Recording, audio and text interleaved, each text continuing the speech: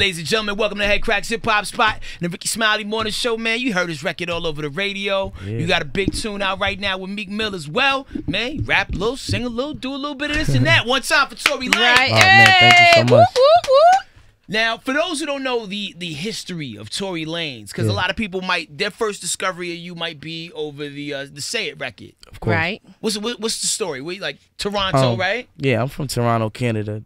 First and foremost, 23 years old, and basically, I've been putting out a lot of mixtapes and a lot of work before this. A lot of it was single-handed, work and just me going out with my own grind and my own faith. But a lot of people know me either from this, new single, or they know me from that. Right. And I think there's like a diversified group of two, of people who either know me from this or know me from that. And the crazy thing about Toronto, like, Toronto's always had dope people. Like, of course. Most, revisionist history will have you think Toronto started popping when Drake put out, his first EP. But, I mean, going back to, like, Choclair, yeah, you got to go back Official. to, like, the, back in the days. You got to get everybody in there. Yeah. That's like saying New York is only famous for 50 Cent. Right. Right. You know what I'm saying? So what do you feel like personally was the turning point to really, like, put the light and the energy on y'all city that y'all really needed? It took two of us. And that being said, being that I feel like, just musically, there's really nobody I don't think is really competing with the sound of Toronto. But the reason why we could even say the sound of Toronto is because there's more than one artist that bring in this brand new wave of music. And nobody sound the same. Right. Yeah. And that's the great thing about it, because you got to look at it like this. Toronto is the melting pot of culture. It's so many different cultures and peoples that, black people, Asian people, Spanish people, that are all getting together and they having kids, and the culture is different. So the music that we grow up listening to is different. Everything is different. So when it comes out, And I mean, and Brat travels a lot too, and I think you could probably attest to this. There's something going on in Canada to the point where there's so many khaki-colored people that are walking around looking perfect, so like stupid, like the racial nobody caring. You having like Jamaican, Asian, Afghanistan, and Afghanistanian kids, like in the way the coast is set up, because the East Coast is a little bit more French, right? Where I'm from is Ontario, and then like there's Quebec. Quebec is like the more French side. Yeah. And then Ontario is like the more English side. Like, so for a lot of the people move to Toronto and like Ontario and those places like that, and that's when you'll see Jamaicans and you'll see all the people from the Arab Emirates and all of these people, and that's kind of where I feel like it all kind of migrates there. Word. So Tory Lanez is in the studio right now. Everybody has a journey. Like, what was your first rap name before you landed on Tory Lanez? Man, I think my first rap name was Reminisce. What made you switch it up? I had like 10 rap names. Like I switched. It was like Young G at one point. Yeah, that happens. Everybody has a Young at one point Yeah. somehow, somewhere. But that is actually crazy. The way I got this name was actually from a janitor that lived out here when I lived out here. So I lived out here for like 1 year when I was like 14. In Alpharetta, right? Yeah. Okay. And basically he gave all of the kids like nicknames in the neighborhood, and he called me Lanes because I was always running through the traffic and doing stuff like that. Then about like a year or two later, I wanted to really make music. I wanted people to call me Notorious, like Notorious B.I.G. Right. But the kids on my block, they was like, "You're not gonna call you Notorious." So they called me Tory from Notorious, and I took the Tory and the Lanes. I just put them together. Wow. That's kind of a dope merge, man. Yeah, so my name really technically means Notorious Lane. Notorious Lanes. It seemed like you could use both of them. Or Victorious. Victorious Lanes. Hey, however it work out. What we want to know is, where's this janitor? I want to know the same thing.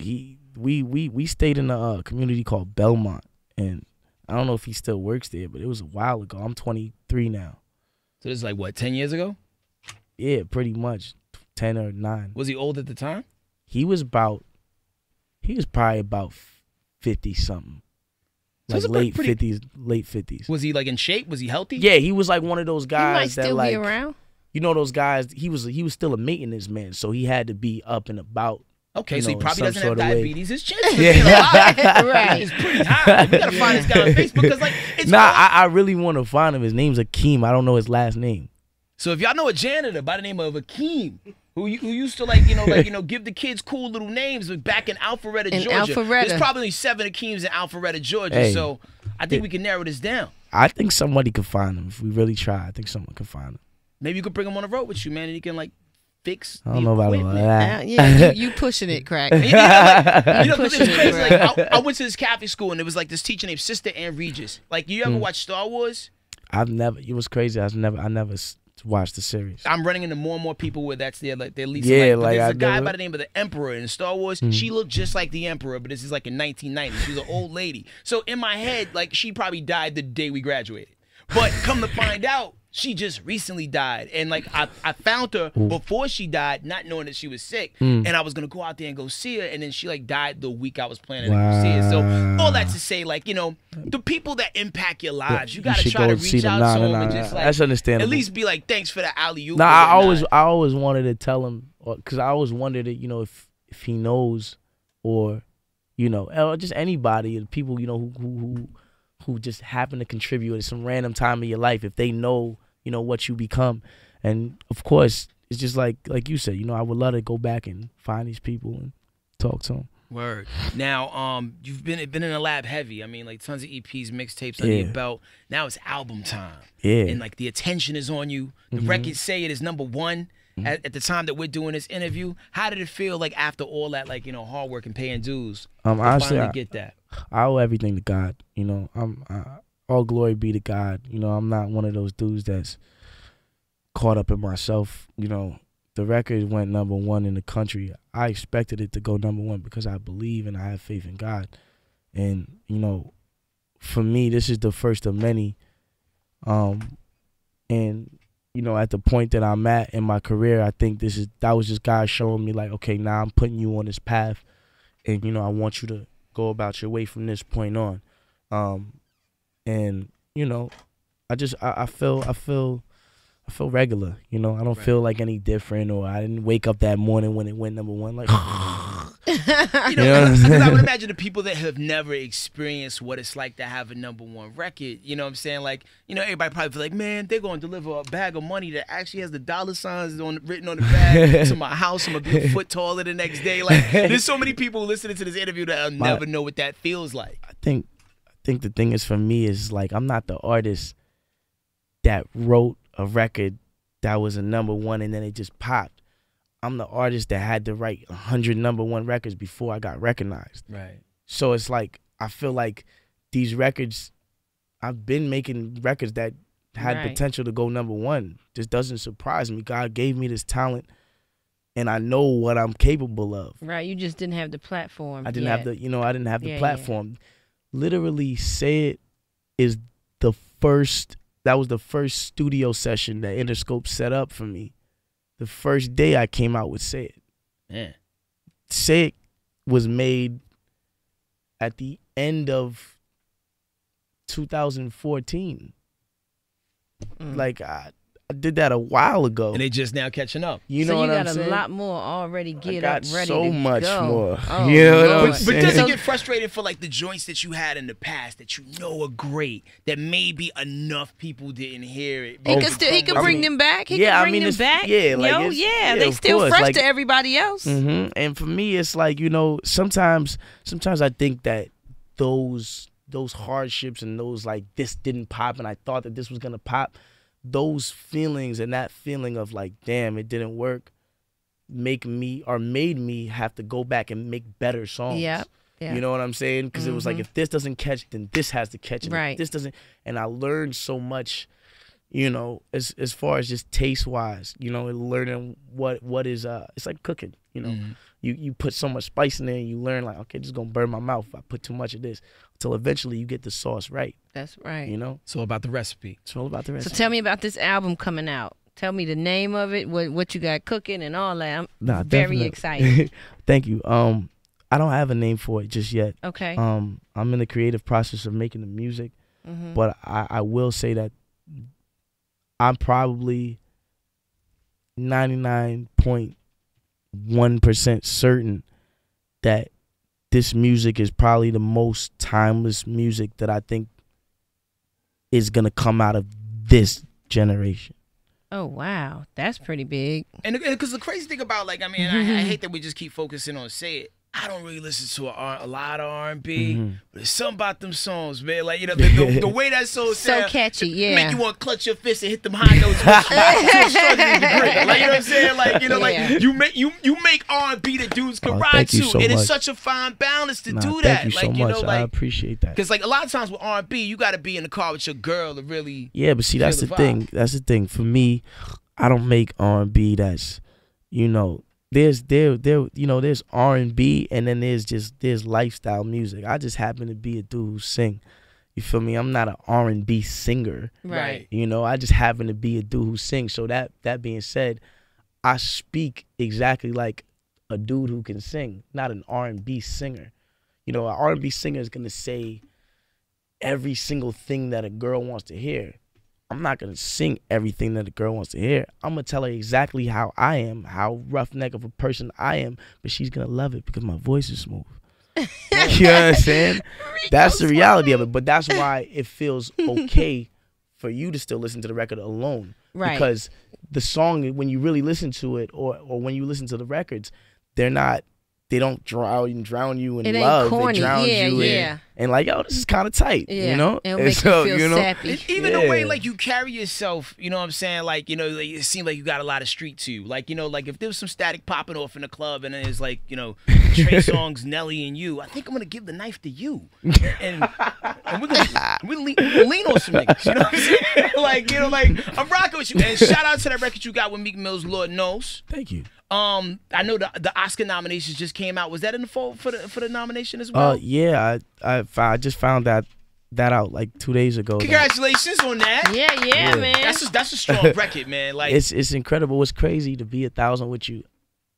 I was going to throw that record away. Really? Cause it was originally my record. I did the hook for it and it sounded like another record that I had, and I was like, this might sound like I just did the same thing twice. Right. Or I tried to, you know, attempt to do this again. But then I was like, you know, maybe this would sound better with Meek's project. And I remember at the time, the song that I felt like the song referred to, he loved that song. It was called Godfather. And I never was able to really give him that one. So I felt like, yo, I owed him one of those kind of songs. And it just felt right to give him.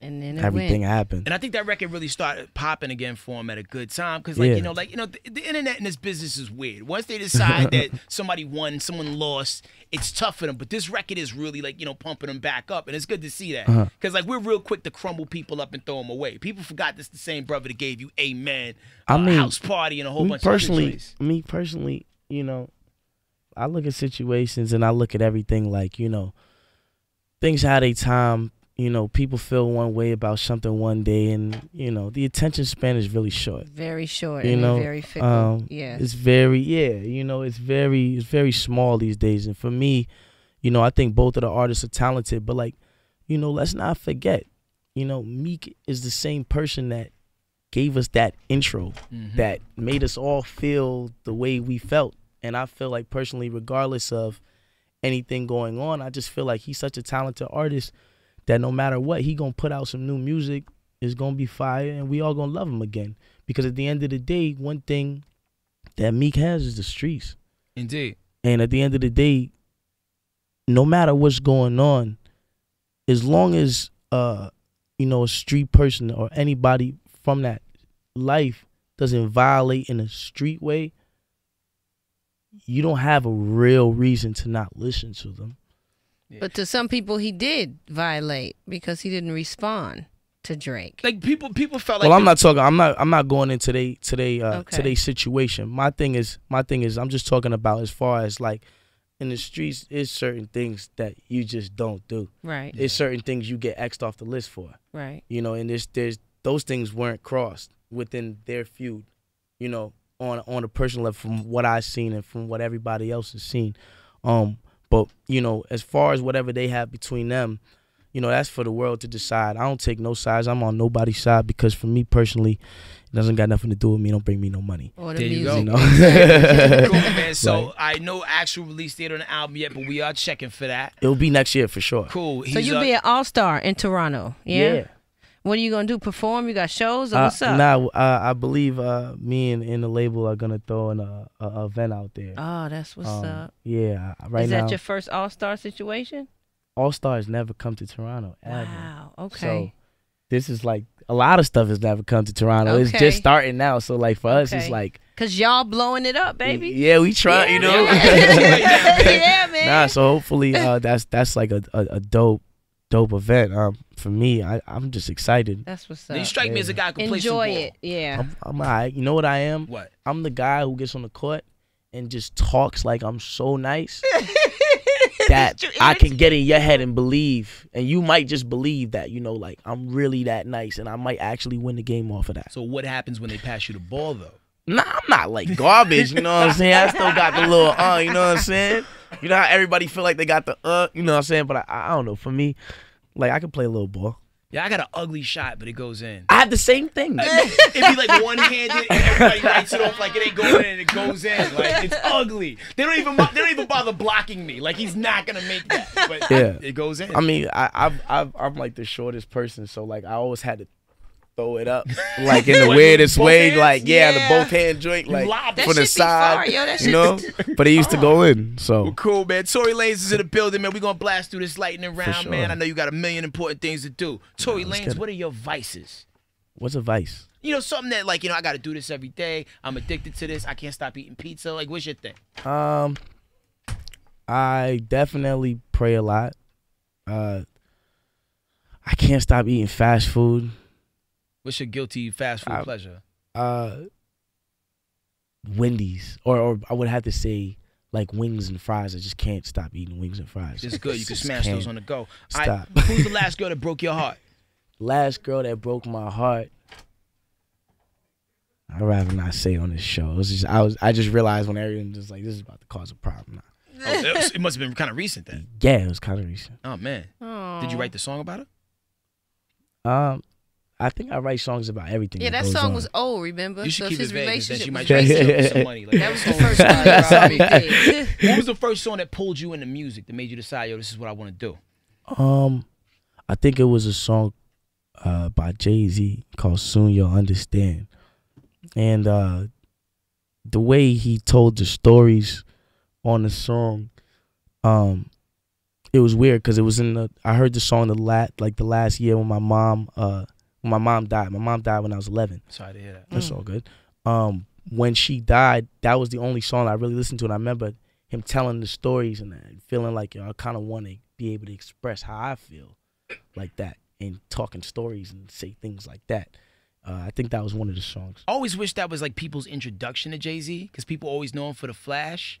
But the way he way he's talking to that girl, like one you of the should be with most somebody better than intricate, me. A hustler, a lawyer with a PhD. Yeah, I swear. it's like, you know what I'm saying, like those are lyrics that I think they just stuck with me, and things that I even take from him to this day. You know. Word. Well, yo, Tory, I know like this is year one, as far as like being on the big stage. Yeah. You got a lot of big things in front of you. Definitely. Can't wait to see what you drop next. Thank you. Before you go, we ask this of every other guest that comes in the studio. It's 3 names: Smash, Marry, Tase. If your options were Nicki Minaj, Rihanna, and Miley Cyrus, who are you smashing, who are you marrying, and who's getting tased? They're not gonna die; they're just gonna be incapacitated. And it's who? Smash, Marry, Tase, Nicki Minaj, Rihanna, Miley Cyrus. I'd probably tase Miley. I saw that coming. I'd probably smash Rihanna, and I'd probably marry Nicki. Well played, my man. Yeah. Well played, ladies and gentlemen. The voice of the ladies, it's Tory Lanez. If people want to follow you, where they go, Chief? You can follow me on Instagram and Twitter at the same handle as Tory Lanez, ToryLanez. Cool, man. Yo, feed the streets, man. We need some Will more do, immediately. will do. Like I got it. Keenan, we need records. It's on the way. It's on the way.